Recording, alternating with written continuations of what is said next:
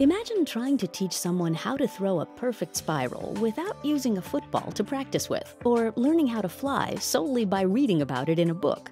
Having the physical object in front of you, or at least a physical model, can be critical to understanding how something works in the real world. But imagine if that object you're learning about is so complex or so intangible, like a nanostructure or a nanoparticle, that a physical model isn't possible. In this final episode, we'll learn how scientists at UC Merced are developing and using digital technology that helps us visualize, research, and learn about things we could previously only imagine. Since its introduction in cinema more than 50 years ago, the creators of three-dimensional imagery have been revolutionizing the way we see the world around us. While 3D technology has been primarily influenced by the motion picture and gaming industries, its use in scientific research has created a new way to approach the study of many fields. In materials science, which requires a fundamental understanding of tiny structures invisible to the naked eye, utilizing 3D digital technology as a modeling tool is becoming increasingly integral to the advancement of the field. So you can take a material like silica glass, where a particular nanoscaled shape wasn't flexible, or it was flexible only to a certain degree. If it's shaped like a helix or like a spring, it becomes much more flexible. And so that's really interesting. So if you identify this as an interesting material, you have to start characterizing how this material behaves and ways that you can sort of tune its performance and say, okay, if I make the spring thicker, then it'll behave in a certain predictable way. Then when they go and manufacture them and fabricate them, then they'll know in predictable ways how to make them to satisfy very specific constraints. Right now, there's a lot of applications in sensors for nanosprings. Biosensors. Also, they respond to magnetic fields. Even non-magnetically sensitive materials in the nanospring shape are seeming to respond to magnetic fields, which is really interesting. That particular shape is just such an unusual shape that it's kind of opening up a bunch of avenues in terms of new and novel behaviors. On the simulation front, we want to add to that and sort of really expand that. So today we're going to go over some of the applications of the 3D system. Materials science professor Lilian Davila began her career using technology like this on a large scale at UC Davis, using powerful computer systems to track the geometry, positioning, and physical characteristics of each nanomaterial model. Calculating all this data was previously limited to the realm of supercomputers or banks of computer processors, which, because of their size, are built in special facilities that are costly and inconvenient to use. When she arrived at UC Merced, Davila sought to create a low-cost system that could do much of the groundwork previously done by supercomputers. For a fraction of an average system that we could set up something like this, and so I started recruiting the right people to be able, with their technical skills, to be able to do that. We have a modeling computer that is going to manage positions of atoms and generate a display. A tracking system which consists of 3 different infrared cameras which are following and tracking reflective spheres that are on a set of 3D goggles, and also a Wiimote, which is used to control the system. Using this technology, the UC Merced researchers in Davila's lab are able to model nanostructures in 3 dimensions and interact with those models, essentially manipulating virtual atoms. Atoms will either repel each other or join together depending on how they're oriented, and the resulting structures will have real-world behavior. It was exciting to be able to kind of build your own and then have it actually work very well in producing results that we can use in new research. Right now we are already performing simulations in the system, so a student or students could perform computer simulations now in the system and do data analysis on the virtual environment after the fact.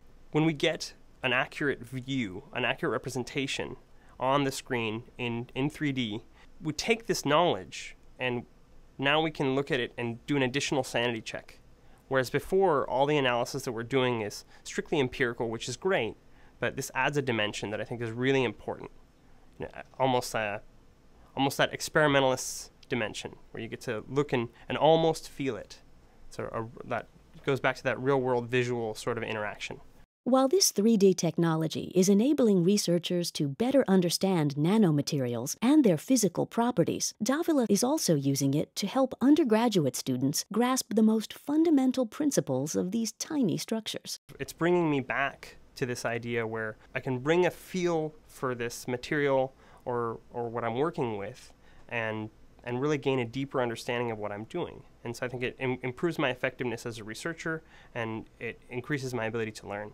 It enhances our ability to do things in education and enhances our ability to understand things. Having already combined material science with computer science in a unique and effective way, Davila then sought to understand how the new technology could affect the ways in which students learn about nanomaterials. So she enlisted the help of cognitive scientists at UC Merced to gauge whether students were learning more effectively using the interactive 3D simulations than they would using textbooks or physical models. The result is an interdisciplinary research and educational project that is continually monitoring its own success. As we've been finding, students learn much more effectively if they can have a hands-on experience. We find that what we're working with is very directly intuitive, and they're able to absorb new concepts and take them further much more rapidly if they are able to have kind of a direct hands-on interactive experience rather than just through trying to absorb things in the classroom through textbooks and audiovisual aids. This generation is the most technically savvy, and so we did a very thorough exploration about what other tools might be there and what other people are using, and we found that this was actually a very nice niche. And it's giving an opportunity also to foster collaborations with people outside material science. So it's not only computer science, cognitive science, and now we're reaching out to mechanical engineering and other fields. Eventually, this may grow into a lot more opportunities. My research in the past year and a half evaluated the system, but it also showed that the students' success depended on their training, because it depended on motor actions and how well they were able to interact. So it wasn't good enough to just give them a good system that could present all these ideas and all these concepts.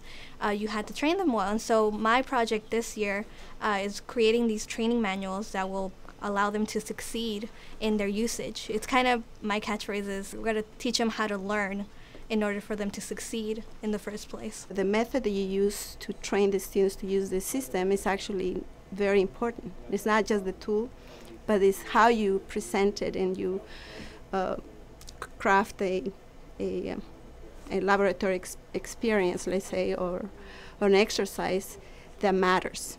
So for me, that's the area we are working on now. We're trying to find the best possible method that applies to most students in the class, because the gadget itself is not the answer. It's how you apply it. These UC Merced researchers are breaking new ground in the use of 3D technology, both in the basic understanding and the advanced study of nanomaterials. And with their multidisciplinary approach to developing ways to incorporate technology into the classroom and lab, they see themselves as pioneers of sorts, paving the way for others to implement and expand on their advancements. I think that all of current electronic and computer technology is becoming cheaper and more powerful and more capable, and so whether it be from mobile devices to the 3D systems that we're working with, it's all going to become more accessible, which means that more innovative methods can be used within the classroom. The technology can be brought into the classroom, and I just think it's going to keep continuing in that direction.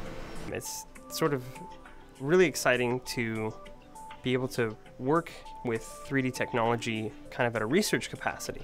So it's kind of come full circle, and I'm actually realizing what was a dream back then and actually being able to work in it and do research in it. The discovery of new knowledge is limited not by our thirst for it, but by the tools at our disposal, from examining our cultural past, to understanding our current behavior, to manipulating the building blocks that comprise our future. Those tools are advancing at an unprecedented rate. Digital technology is moving the cutting edge of academic research forward into exciting new realms, challenging our preconceptions of what is possible, and invigorating young imaginations to pursue answers to the world's most important questions in ways that were previously unimaginable.